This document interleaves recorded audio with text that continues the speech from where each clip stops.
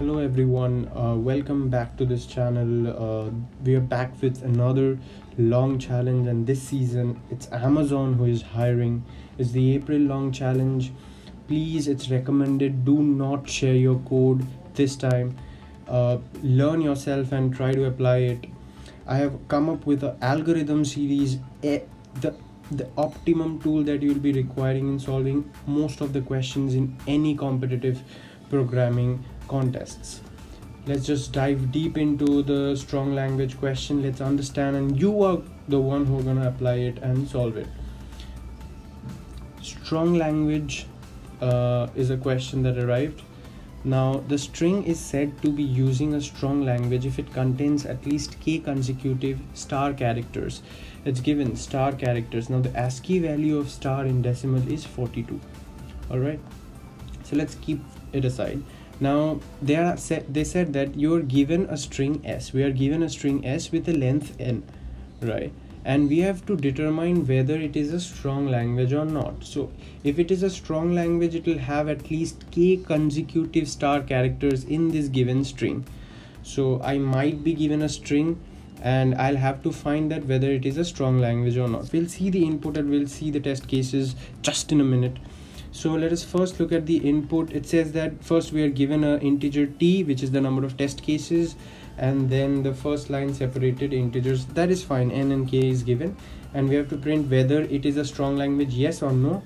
And this time it is not case sensitive. You can use any of these combination. All will be treated as identical. All right.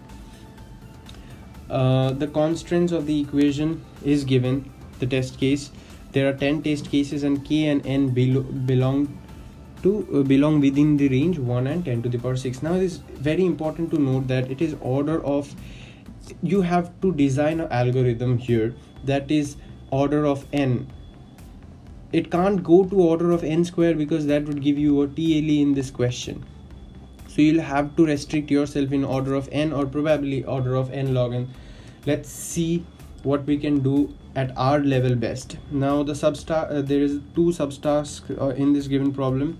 Now let us understand what the question actually says. So here we are given a string, say this string, star a star star b. Now this string is given, now length of this string is 5 and 2, k is given as 2 here. We'll have to find here that whether are there two identical consecutive star characters present in this given string. If yes, we are going to return a yes in the console, and we clearly see that yes, it is possible, yes it is there, and hence we print a yes in the console. Now for another example, this where it is star a star b star, and again the n is given as 5 and k is given as 2. We can see that this time we don't find two consecutive star, and hence the answer is a no. All right, now how you can approach to such a problem, I've said that go check out my algorithm series, it's there. All right, let's look at the solution approach a little bit. Approach to this problem, you can use a sliding window concept, right? A sliding window concept. Now what sliding window will help you in this is, let us look at the example star a star star b, and the n given here is 5 for us and k given here is 2 for us. Now what happens in sliding in window is we take a window of size k. So suppose my first pointer is at the initial 0th element, and I take a window of size 2, so 1 and 2. So this is the size of my window. Sorry, this is the size of my window. This is my window.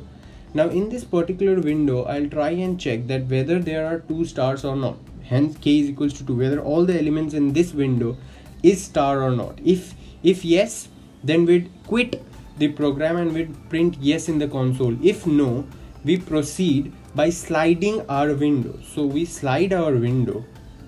Now our new window becomes this, the green one, where the new two pointers would be pointing here and here. If we find that all the characters in the window are star, we print a yes and exit from our current program. If not, we proceed and we slide our window once again. Now the new slide is our white window. Now we ask the question, is both the elements in this white window, are they stars? If yes, then we print a yes in the console, and here we clearly see that yes, both the characters are star, hence we print a yes in my console. And there we end our code and we just finish it. So this problem uses a sliding window concept. This is a very easy problem, and if it helped you, to subscribe to my channel, and don't forget to learn something each day from the 10-day long algorithm bootcamp that will be running parallelly with this. Thank you.